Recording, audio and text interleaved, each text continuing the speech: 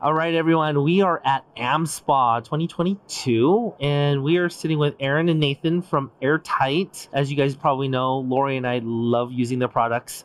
We use their cannulas, we use their needles, their syringes, so we use it all. But ultimately, I'm going to pass it off to them to kind of tell you what the difference is and why Lori and I like to use their products. So I'll pass the floor to Erin. My name's Erin Ashe, and I'm the new aesthetic sales representative for Air-Tite Aesthetics. Recently, we just got in our new TSK INViSIBLE needle. It comes with the line of the low dead space needles.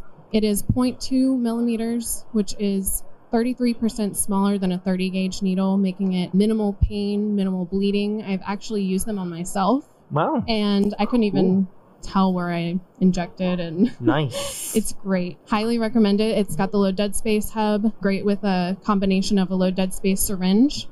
That's Definitely important. try these out. I mean, that is important. Low dead space syringe added with low dead space needles means you're saving money on not wasting toxin. Yes. Because I think Lori's done a little video on it, and just pulling back, even if you use the low dead space syringe and you don't use the low dead space needles, you probably waste about 0.05, which depending on your concentration could end up costing you a few dollars up to $10-$20. Yes.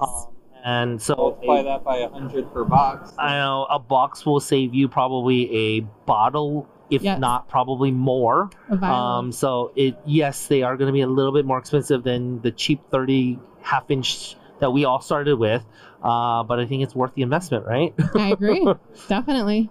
It's a little bit more up front, but in the long run, you end up saving a significant amount, most likely. So, yeah, and that's what it's all about. The fact that it's even smaller and your patients feel the needle less means the experience is going to be better. Yes. So you're going to be looked at as somebody who doesn't hurt the patient while they're doing their needle injections. But this is cool. The invisible needle is cool. The low dead space needles are really cool. And the syringe, I personally love using your TSK cannulas though. Yes.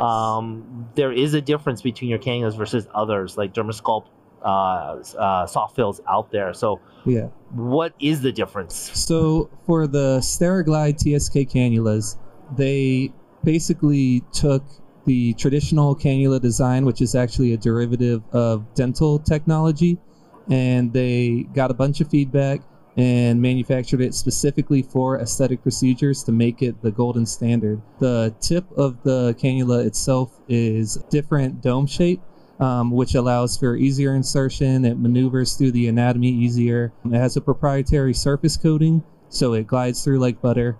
The hole is very close to the tip, almost needle-like, so it makes it very precise. I mean, that's important because when you watch people do cannula injections, I think people assume because we're habited of using a needle, they assume that you're injecting like a needle, that the product's coming out the tip, and they forget that the product is actually coming off the side of a cannula. Yep. Having your opening much closer to the tip actually mimics a little bit more as where you would get your needle versus the other competitors. Theirs are 1 millimeter to 3 millimeters from that, and so when you're inserting it, you need to insert the cannula further in, so you're getting it to where you want it to be.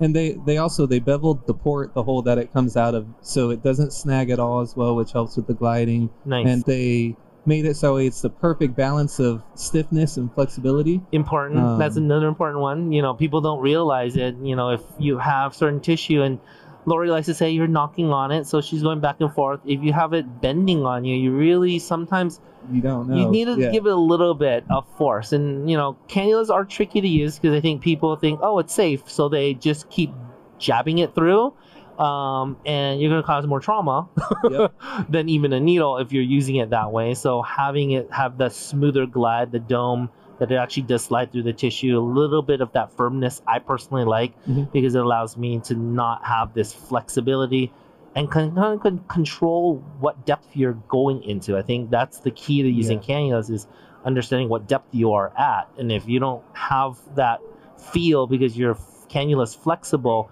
you may be injecting into a different area, which we Right. see all the time when we train, which is why Lori doesn't like to train people on cannulas, is because like, it's always somewhere else where they think. And I think having a little bit stiffer allows you to really understand where the tip is, which is where we're trying to figure out where we're placing our product. Yeah, we do have a new size in the STERiGLIDE coming out later this year. It's going to be the 22 gauge by 38 millimeters. Okay, so a little bit small, a little bit shorter to do smaller areas, but 22 being the safer one. Exactly.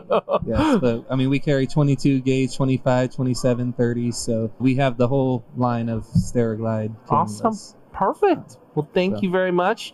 Thank you. Thanks for coming out and this is awesome. Thank you to the interviewing Aesthetic with us. Immersion. You guys are always great. Awesome.